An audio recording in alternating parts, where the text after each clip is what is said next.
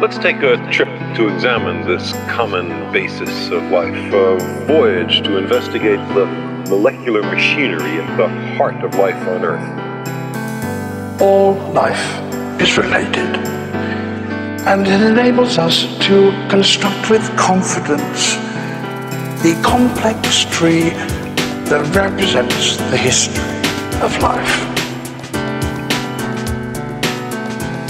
Our planet, the Earth, is, as far as we know, unique in the universe. It contains life. Here, plants and animals proliferate in such numbers that we still have not even named all the different species. Darwin's great insight revolutionized the way in which we see the world. We now understand why there are so many different species. Every cell is a triumph of natural selection, and we're made of trillions of cells. Within us is a little universe. Those are some of the things that molecules do. Given 4 billion years of evolution, we are, each of us, a multitude. Now, how did the molecules of life arise? It began in the sea some 3,000 million years ago. Complex chemical molecules began to clump together.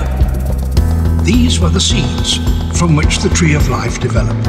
They were able to split, replicating themselves as bacteria do. The secrets of evolution are time and death. There's an unbroken thread that stretches from those first cells to us. The secrets of evolution are time and death. There's an unbroken thread that stretches from those first cells to us. Every cell is a triumph of natural selection, and we're made of trillions of cells. Within us is a little universe. Those are some of the things that molecules do. Given 4 billion years of evolution, we are, each of us, a multitude.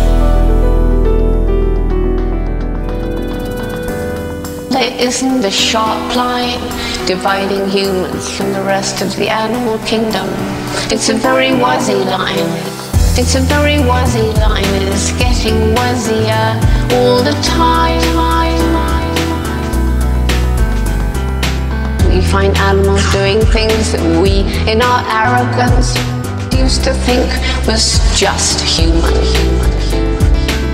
It's a very wuzzy line, it's getting wuzzier all the time.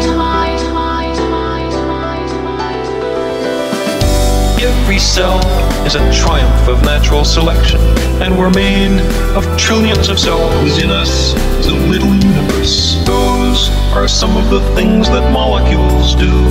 Given 4 billion years of evolution, we are, each of us, a multitude. Every cell is a triumph of natural selection, and we're made of trillions of cells. Within us is a little universe. Our planet, the Earth, is, as far as we know, unique in the universe. It contains life. Its continued survival now rests in our hands.